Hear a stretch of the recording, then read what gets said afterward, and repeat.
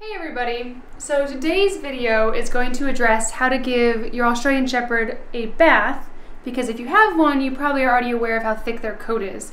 They have a double coat, which means they've got an undercoat and their outer coat, and it's not as simple as a Chihuahua, say, that you wet them down, scrub them up, rinse them off. If you've tried that with your dog, maybe you're successful. I certainly am not. Trooper is able to become dry like that, and oftentimes the water doesn't even get to the undercoat. So I have a very quick method I use to wash them, and I'm going to walk you through that today. First thing we're going to do is how to pick up your dog, which you hopefully do this well already for their benefit, but I'll demonstrate it just in case. Trooper, come on. All right, so Trooper is about 45 pounds, so I always go, he knows what's coming. I gotta get the collar off. Trooper is very big on the front. He has a lot of weight right here, so I always want to support him here and support his bottom and just keep him so I'm not crunching his spine when I carry him. Always lift with your legs. And then you can tell he's not totally uncomfortable. He's been receiving this treatment since he was a puppy.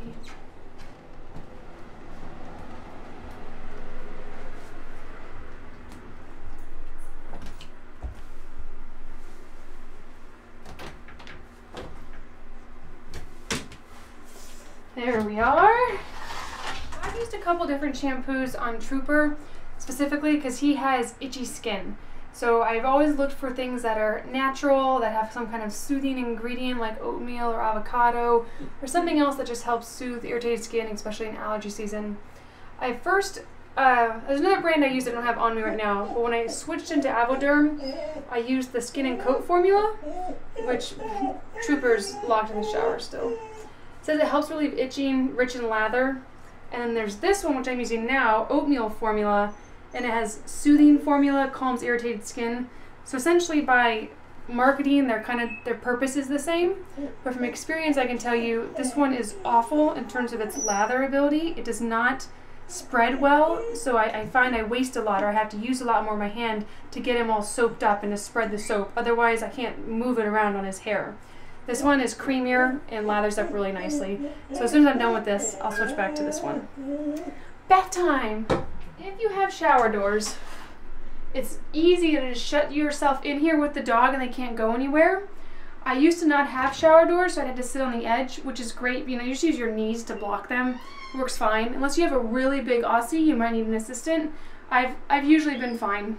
You know, Trooper and I are a good team. You want to do the head last if you can, because as soon as they get water near their ears and their eyes and they feel like they're really in the bath, that's when they start to shake and they get more upset. Okay, so one mistake I made was I usually like to run the water to the right temperature before I bring the dog in. That just reduces the amount of time they're sitting here anxiously awaiting this horrible torture. But I forgot to do that today, so we're going to do that right now. I have to run my fingers through his coat as I wet it, because otherwise the undercoat does not get wet at all. So it's actually wet now. And I have to stay focused in one area, because as I mentioned on the introduction, it'll dry if I don't apply soap right away. So I get it nice and soaked up. And then I go, all right, that's a good start, good boy. And then we move to the next area.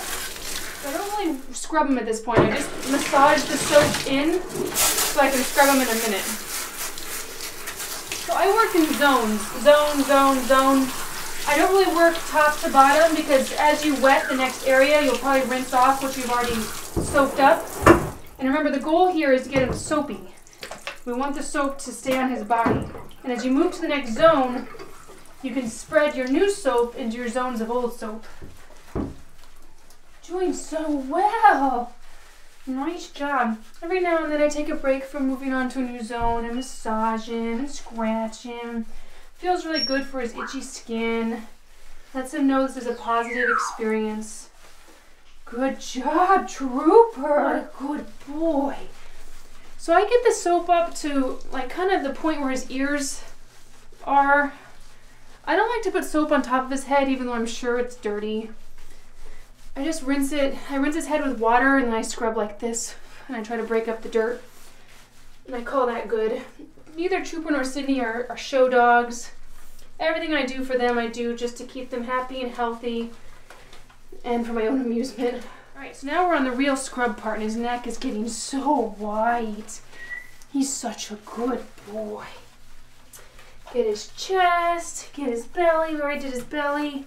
His bum is pretty much done. His legs I did a couple times as we were working forward.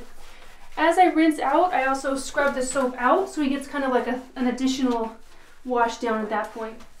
And now, instead of zones going like this, we're going to do zones going top to bottom. So we're going to rinse the soap from the top and let it go down. Make sure you rinse them really, really well. Because they have two coats, there could be soap still in the undercoat and you wouldn't even be aware of it. And they could be itchy and miserable, and you could be applying flea medicine for something that's not even bug related. It's just soapy, irritated skin. Even soap that's to help irritated skin, if it's left on after a bath, it's not helping anybody.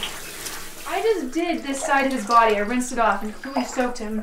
You can tell this is dry hair. This is like totally dry hair. It's insane. I just soaked him.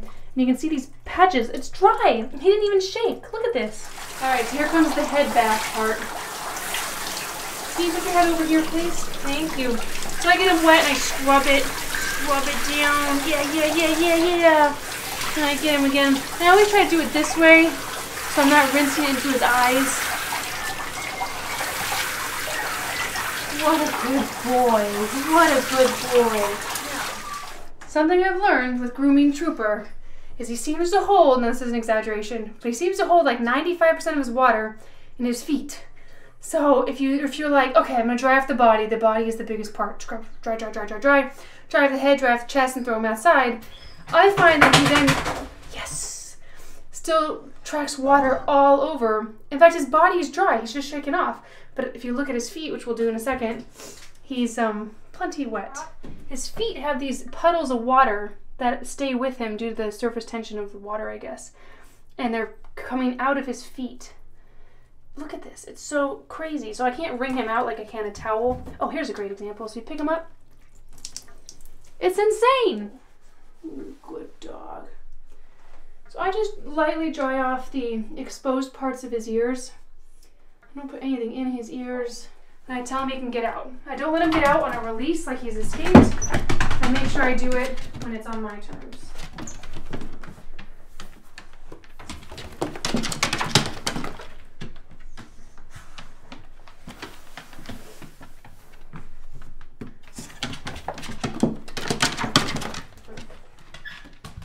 Sydney's much easier. It's crazy what 10 pounds will do. Trooper, we're not playing it. Ugh. She's a little, she's lighter, but she's not behaviorally easier. So she will act like a crazy beast.